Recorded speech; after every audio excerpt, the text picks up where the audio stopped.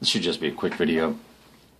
I went back and restarted the game just because I felt like I had not probably played the logistics side of things correctly, and it was probably leading to a little more aggressive advance than what was probably possible given the game system. So looking at that, now we've pulled the first chit after the opening movement, combat and movement, and it's first Panzer. And here's the cool thing about the first, second, third and fourth Panzer chits is that you can either move and then just your mech units can combat, or you can combat and then everyone can move.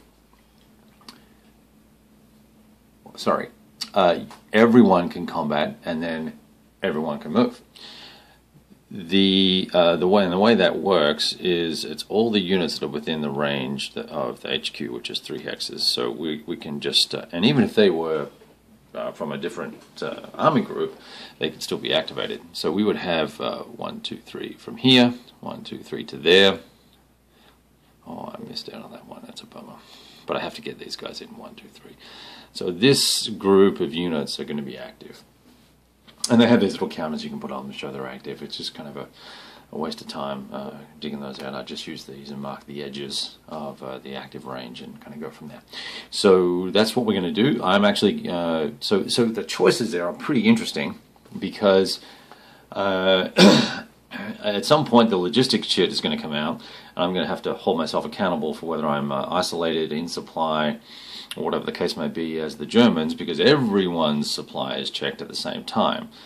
And the flip side of that is I also want to try and keep or put as many enemy units out of supply as possible. So one of the choices I have here, for instance, is all of these units underneath here have a zone of control. I could layer them down here,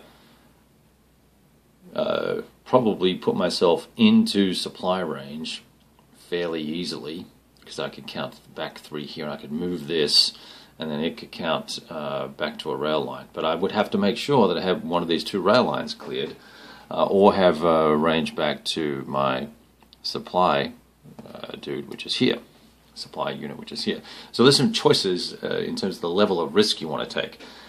I'm choosing in this case to attack these 2 units.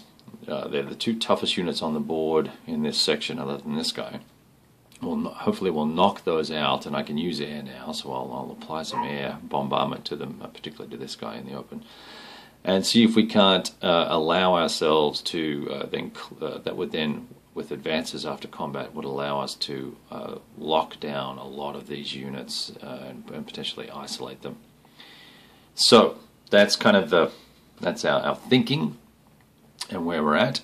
And we'll see what happens. The alternative, obviously, would be to move and isolate, and then run the risk of putting myself out of supply before the end of the turn. Because anyway, and that's all you need to know about that for right now. We'll talk about putting chits that have been played back into the cup at a later date.